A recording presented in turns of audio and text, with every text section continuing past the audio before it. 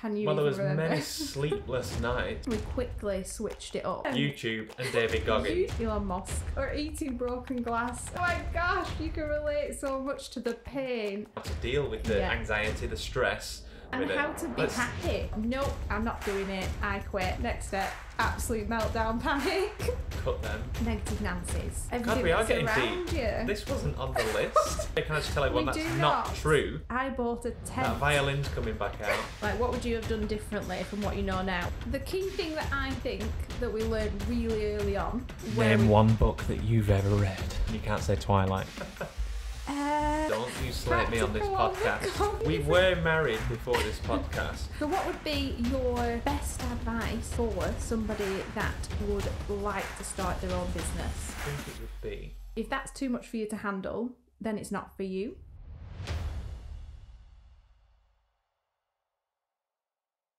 Are you introducing it? Hello.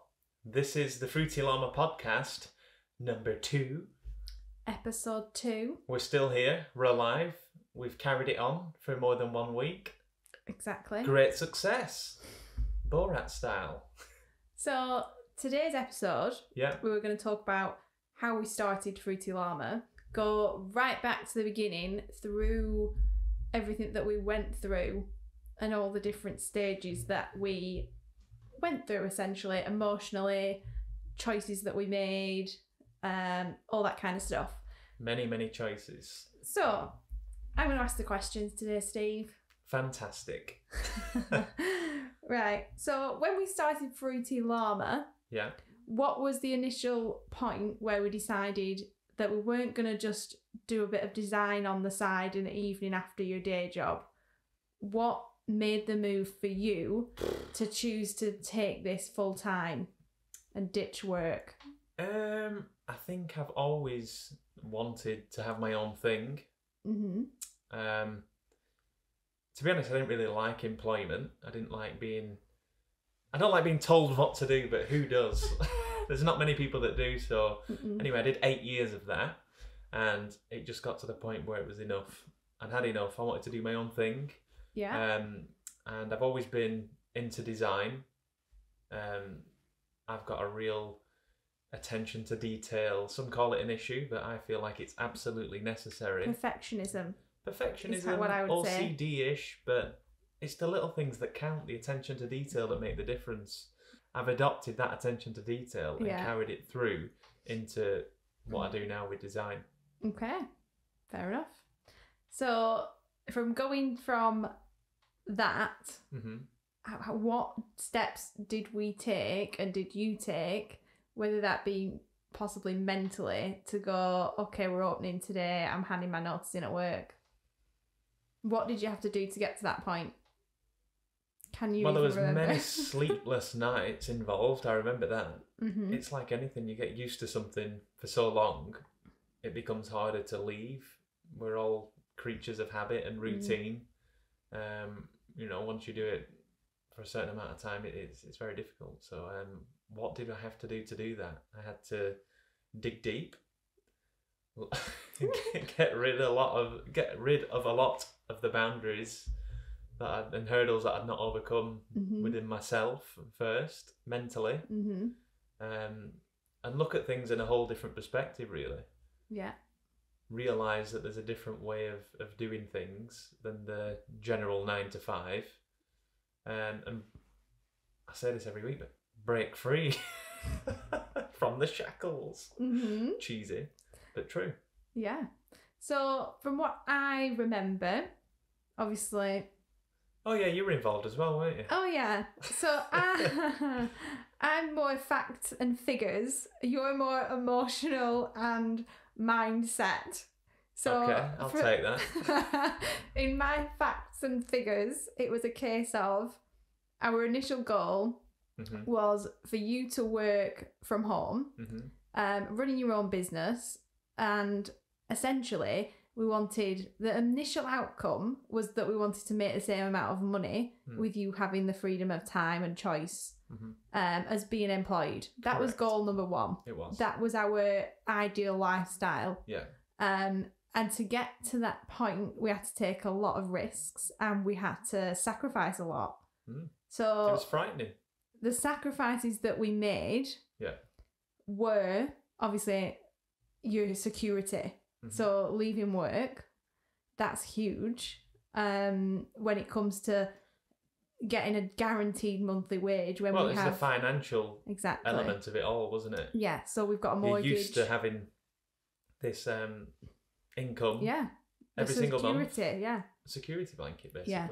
Yeah. So we had a mortgage, we had 2 cars, and we have 2 children. So that's a lot of risk to all of our lifestyles, I suppose. So one of the sacrifices was obviously the security of a monthly income. Another one was selling cars. We sold both our cars in the end. We weren't car salesmen. No. We didn't sell them. We put them up for sale. We got rid of them. Yeah. So that was a huge sacrifice, and a lot of people aren't willing to sell materialistic items to get what they wanted. The office that we're in right now was our garage. We spent every single penny that we had in savings to build this office. Just going back to the car thing, that was painful. It really was. It was a hard step.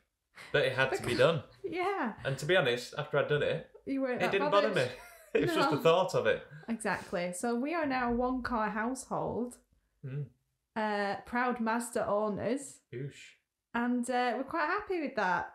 We don't, at the minute, need 2 cars. There's only the odd occasion where it's a slight issue. At the minute. For now. At the minute, yeah. Until the children need ferrying in different locations. The car gets absolutely terrorised anyway off the kids. So exactly. Yeah. I'm okay with that. So initially, a lot of people to think selling cars, use all your savings, renovate the garage, it's a step too far. But I think it's a very necessary step that we took because it's opened up a whole new life. No risk, no reward without risk. Exactly. There's got to be a risk. Like the people that don't take risks generally end up on a normal flat path. There is no possible reward if you're not in the game. You can't win if you're not in it. Yeah, I think you're right there. I mean, that stems a lot from how I've been brought up, which is to be safe, and which no risk. I understand.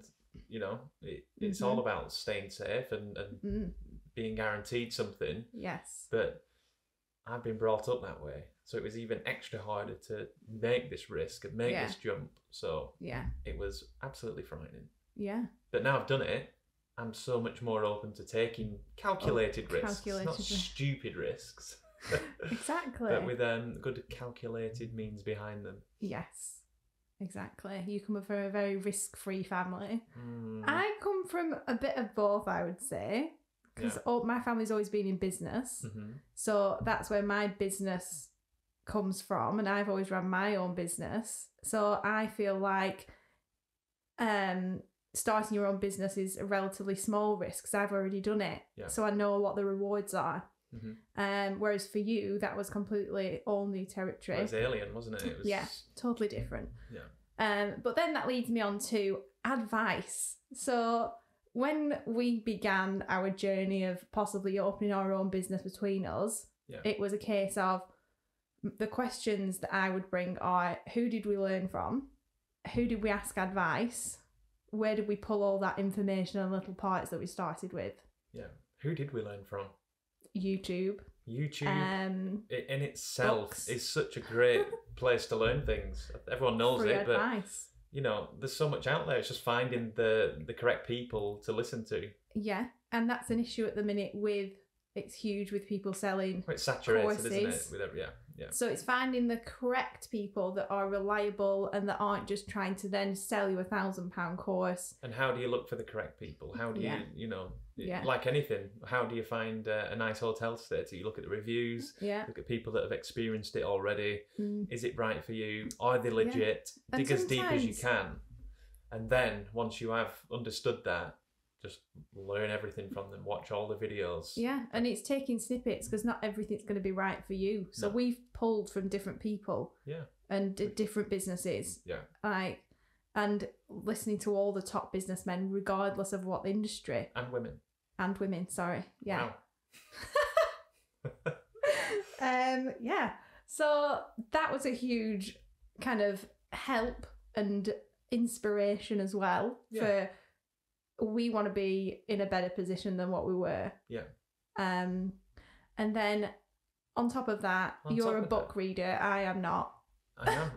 I'm a book reader. I do love a good book. What were your most inspirational books that you read when we were starting? When we were starting, we initially started with web design. That's what we're good at. That's our bread and butter. So I just wanted to learn as much as I could about web design, not just the design element of it, but how to turn it into a business. Yeah. So going back to the YouTube thing, I just watched videos about how to build out a system really of how to sell websites. And I wanted to create like a little process that was smooth, streamlined, and could be multiplied over and over again. Yeah. And used. Yeah, so you changed from going from, you wanted to be the designer, and that was the original thing. And then it completely flipped it on its head.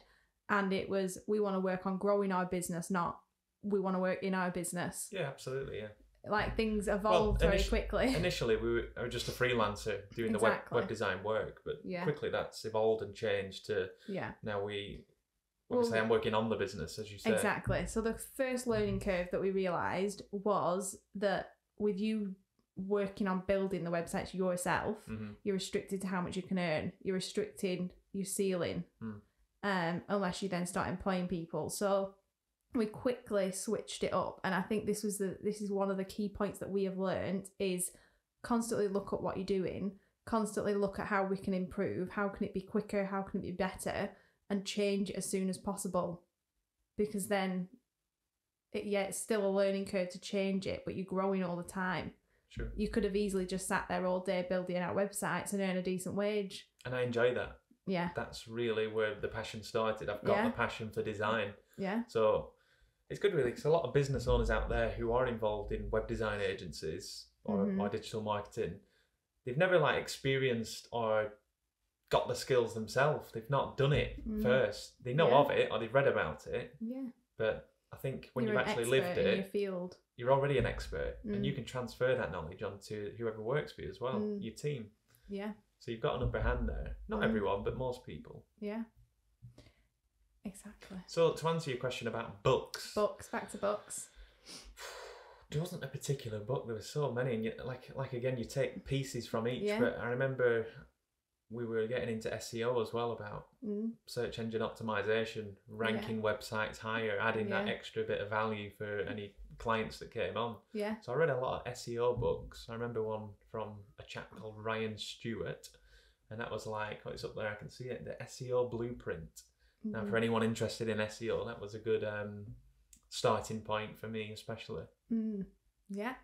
What about that Goggins guy, his podcast? David Goggins. You must have heard of him. Everyone must have seen him on YouTube. Joe Rogan interviewed him. What an inspirational person. I listened to his audiobook, actually. Unbelievable. Yeah. And that gave me the motivation, drive to put in a bit of work, because I was actually kind of like a little pansy before reading that book. Still am. In comparison to that. Yeah, but that gave me a kick up the backside. Exactly. So to speak. Stop whinging, let's crack on. Let's go. Yes. Okay. So they're kind of where we pulled our inspiration or a bit of extra learning from. So to summarise, YouTube and David Goggins. David Goggins. Wait a minute. Last night, again, we but you realise you're not the only one in certain situations. So Elon Musk. You can't say my name and Elon Musk in the same sentence. No, I'm saying we learned from Elon. It's not even Elon, is it? That's just how we pronounce it. It's meant to be like Elon. Elon? Yeah. Is it? Yes. Elon? Elon sounds better. That's because, Anyway, so we were watching an interview on him last night, and he said something about owning a new business. He would not recommend it to anyone. Oh, yeah. It's like walking on or eating broken glass, and then running a business is like eating broken glass. Yeah, and we were like, oh my gosh, you can relate so much to the pain. Yeah, and the ups and downs. It's 100%. Well, you hear it all the time, but we understand now. It's roller coaster of emotions. We kind of share anxiety together, don't we? We do. Like one day I'm down, one day you're up, and then we kind of comfort each other in that sense. When one of us is feeling crappy, we pick each other up, don't we? And we play anxiety tennis. Ping pong. At the minute, yeah. Yeah, no, it's true. It's extremely hard emotionally to run a new business. Yeah, but it can't carry on like that. Obviously, again, that's something else we're learning, how to deal with the anxiety, the stress that comes with these big things. How to be better emotionally. Yeah, and how are we dealing with it? And how to be happy. Yeah, how to be happy. That's a huge thing. I think we need to realise we need to enjoy the journey. Exactly. And not always think about the end goal. Yeah. Small steps. Exactly. One step at a time. We can't see the whole staircase. You just take one step at a time. And that is a huge thing that I always think about now, that we learn again from somebody else, is when you try and look at the whole staircase and what's at the end and every step in the middle, it's too much for your brain to process. It's absolutely overwhelming. Exactly. So then that turns you to go, nope, I'm not doing it. I quit before you've even begun. Whereas us taking the one step to, right, well, let's build a home office. And then the next step, okay, let's register our business as an official business. Next step, let's hand in your notice. Next step, absolute meltdown panic for 8 weeks. Next step, try and get customers. And then every step is learning how to do each process. Well, that's another thing. I didn't really have a client base before I left. Had nothing, no. All the advice on YouTube and everything says build up your client list and then from a design perspective. Build up your client list in the background while you're at your other job, and then make the leap. So you've built up these funds. Didn't do that. No. I was 100% confident on my ability alone. I knew the websites I was making for myself and for my portfolio were of a good quality. I was confident that it was good enough to carry on with. Yeah, and I think what a lot of people do is they make a business from the industry that they're already in, essentially copy and paste the business and steal the custom, or some of the custom. Yeah. So they already start with a pretty decent kind of base, whereas we started from absolutely ground zero, absolutely nothing. Yeah. So yeah, it was a lot. But we have learned. But hey ho, it was our choice. Exactly. What we whinging at? I'm not whinging. We're explaining. Yes. But what was I going to say? I'm going to put a small violin in the background of this bit. Yeah. Okay. So back to kind of where we got our advice from, or things like that. Yeah. So another thing that I feel was a key learning point is not to get advice from family and close friends unless they have walked the walk.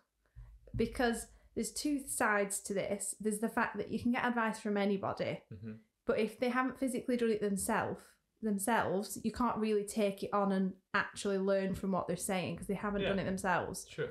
It's just their opinion. And then it's learning to try and ignore said opinion so that it doesn't distract you from the goal that you have. And then there's the side of that your family are going to tell you what's best to keep you safe and secure that is not high risk.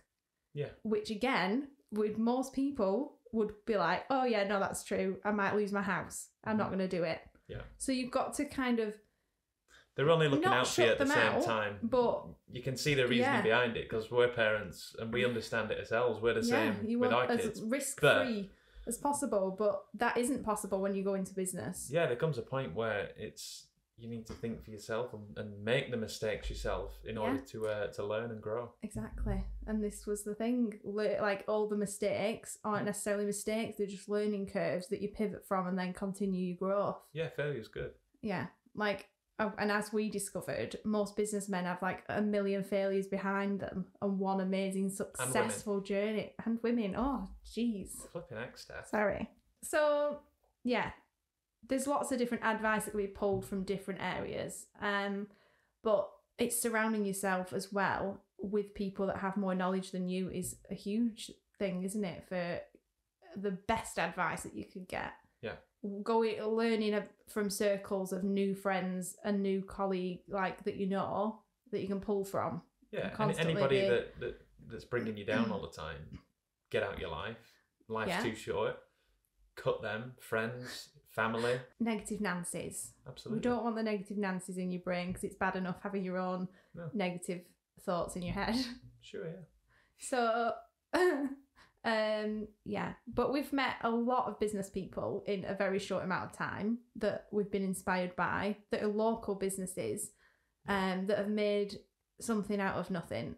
And the key thing is time, patience. Like you say to me, you've got to be patient. And it might have taken them 15 years, but now they're really successful.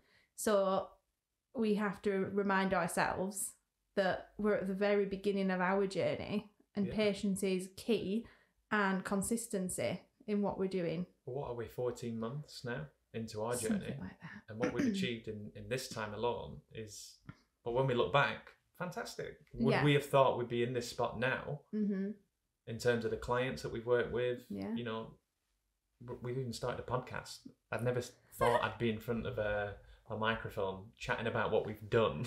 Well, yeah.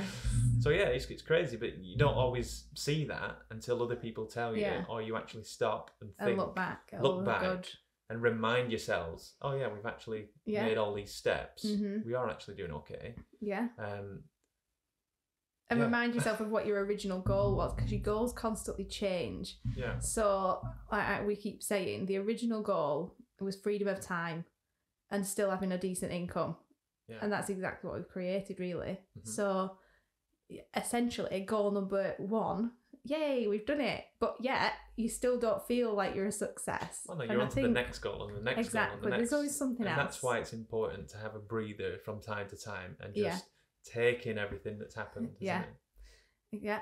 And I think it doesn't matter what level of business you're in, what turnover you have, what profit you have, you're always on to the next thing. Yeah, when it's your own, absolutely. You're never satisfied, I suppose. It'd be interesting to see how many business owners are satisfied, because satisfaction isn't actually what you want. You want exceptional, don't you? Like, some people might be happy with satisfied, but it's in danger of being that itch that you can't scratch, though, at the end of the day, isn't it? If that's what makes you happy, then that's probably not correct. You know, happiness should be the key. That should be the goal. Here and now. That's the goal, isn't it? Yeah. The time that you've got right now should be the happiest. What you've got. Look at everything that you have, your family. Yeah. All the things like that. If you're chasing constantly, you're wealth, never happy. You know, health comes first, isn't it? Family, wealth helps you. It's not the be all and end all, but it does allow you more options. I think happiness is everything God, we are that's getting around deep. you. This wasn't on the list. What is the meaning of happiness? Everyone has their own goal for happiness. Yeah. My goal for happiness. What is your goal for happiness right now? Go on. To have time with our family and us, and be on our own time. Yeah. That is what has made us most happy. Being able to go, let's just go and book a quick weekend away with the kids and not think we have to be back for Monday or Friday or whatever day it is because we've got to go back to work at 9 a.m. It sounds like we don't do any work. We just book weekends away. Can I just tell everyone that's not true? We went on a full 12-month holidays strike to do this. Yeah. Not to do this podcast, but to do this business journey. I bought a tent. That violin's coming back out. I bought a tent. It was awful. You shouldn't have bought the tent for one. It was a fortune. And I hate camping. We tried it for one night. It was terrible. It was awful. From the beginning, what would you have done differently from what you know now? Honest answer. Yeah. Absolutely nothing. Terrible answer. No. Why is it? Because going back to the failure and the mistakes, they're all learning curves. So I wouldn't change any of the mistakes I've made because I wouldn't be where I am right this instant now. Yeah. And I wouldn't like to take a free pass and skip all that because I'll have learned nothing. Exactly. So that's my answer. Okay. What about yourself? The key thing that I think that we learned really early on that I would implement in every conversation is asking customers what their budget is. Because that was a huge thing that was terrifying for you to ask at the start. Didn't want to ask it, but that was key to gaining contracts and gaining work, regardless of what industry you're in. If you're dealing with customers and trying to gain contracts, you kind of have to gauge what the idea is, because you can either way undercharge or way overcharge, and either way you lose out. Name one book that you've ever read. And you can't say Twilight. That's all I got. Heat Twilight, magazine. 1 to whatever, I don't even know how many there were. That was the only book I've ever read. I am not a book person, I'm a practical human being. So book people aren't practical? You, Don't you slate me on this podcast. On the computer. We were married before this podcast. However, we're two different humans. You are more technically minded, creative. I like it. Keep going. Funny. Oh, is this a marriage session now? I am more hands-on and just get stuff done. You're more practical. I'm more creative. I'm the thinker, creative. You're practical, and together we're a nice blend we complement each other. Impulsive and impatient, and I rein you back a little bit and on the leash. Are perfectionism, OCD. So we somehow have to meet in the middle, we seem to have built something that is doing all right. So what would be your best advice, Steve, for somebody that would like to start their own business? Whew. Best advice for... One thing. Okay. I'm going to do an Elon now. Oh. Elon. And I'm going to pause and actually think about the question to give my best answer. Interesting. Pausing now.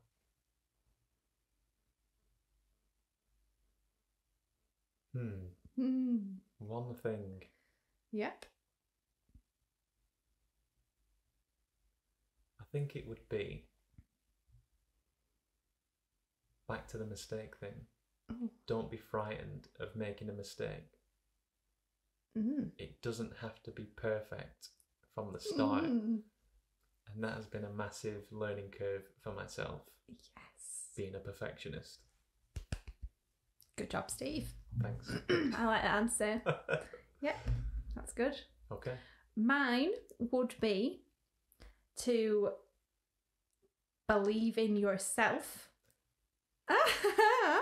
and take a risk, a calculated risk, because if you never make that move, you're always going to be in that same position, and you can always learn from one's mistakes, like you said, and then do it better next time. There's always a next time. Like, what is the worst case scenario going to be? And if you write it out on paper, what's the worst case scenario? If that's too much for you to handle, then it's not for you. Tune in next time to podcast number 3. Which will be? Next week.